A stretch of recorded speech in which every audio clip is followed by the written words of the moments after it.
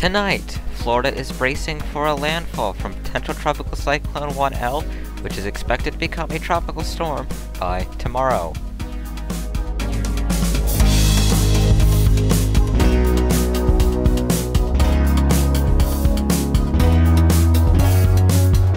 And now the latest around the wide world of tropics.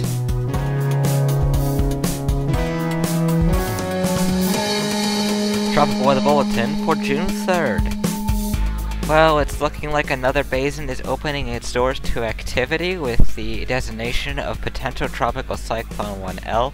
It is expected to become a tropical storm tomorrow, but as of right now we are sitting with PTC advisories with tropical storm watches in place for Cuba and Florida on the 3rd day of June 2022. It's day 3 of Atlantic hurricane season. Of course, we're tracking a 1L. It's a 90% chance of becoming a TD or TS within the next 12 to 24 hours. Of course, expected to make landfall in Florida before exiting to the western Atlantic, where it is expected to strengthen slightly and eventually turn extratropical more than likely. In the eastern Pacific, it's day 20, and it's looking pretty empty here.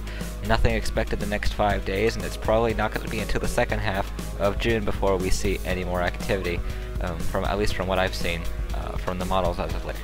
In the western Pacific, remember that little thing where I mentioned how it would be funny if they did something and we keep you updated? Yeah, well, it's now Invest 94W, and of course it has a 0% chance of formation.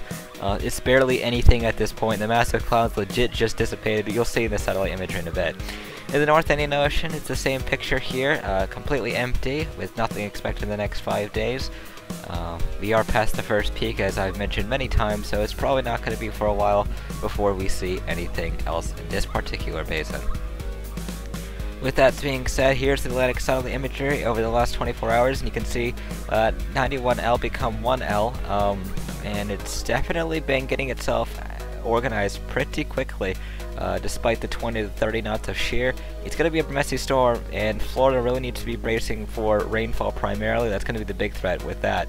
In the eastern Pacific, you can see more of the mess of the Central American gyre in the Central America region, but west of that, there's really nothing going on. No disturbances or anything that would potentially start to develop into a tropical cyclone over here.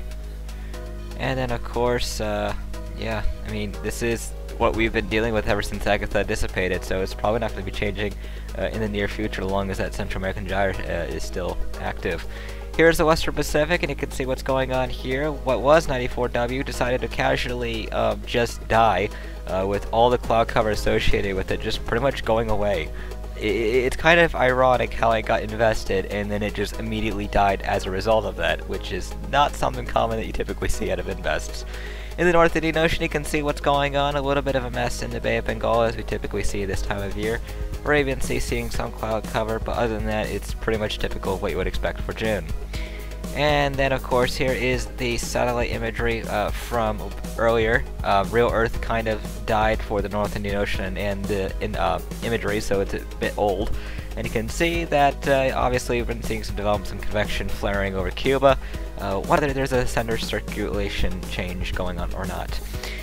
Here is the sea surface temperatures, and you can see that there is a bit of a divot in the temperatures as a result of Agatha, a little cool pool that remains. 30 degrees Celsius temperatures are practically gone at this point. Gulf of Mexico and Caribbean around 27 to 28 degrees Celsius, so decent enough for 1L.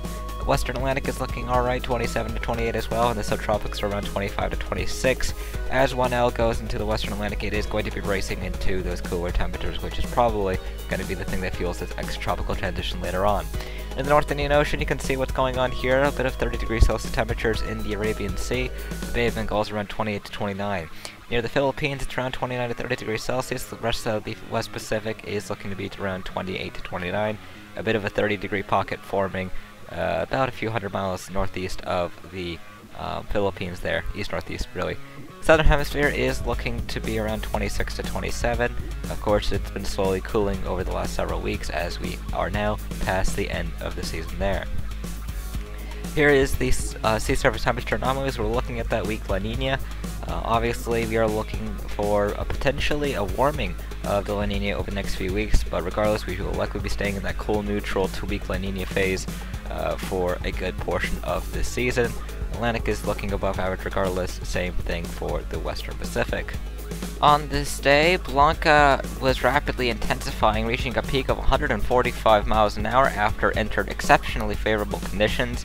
We also had Tropical Storm Andres, which was on its last legs and about to become a remnant low. Of course, these two storms would kick off the 2015 Pacific hurricane season, known for its activity and known for the strongest storm by wind speed that we've had in the Western Hemisphere. 215 miles an hour is what Patricia ended up achieving later in the season. Obviously, 2015 is a completely different year to what we're expecting in 2022, but you can find more of our On This Date products powered by Cyclone History. Their Twitter was on that bottom bar below. Well, that brings us over to the next names. In the Atlantic, we're probably about to be seeing Alex soon, followed by Bonnie. In the Eastern Pacific, we're looking out for Blas and Celia. And in the Central Pacific, while you may row your boat gently down the stream, no matter how far you row, honey will still be merely and merrily a dream. In the Western Pacific, we're looking out for Chaba, followed by Irie.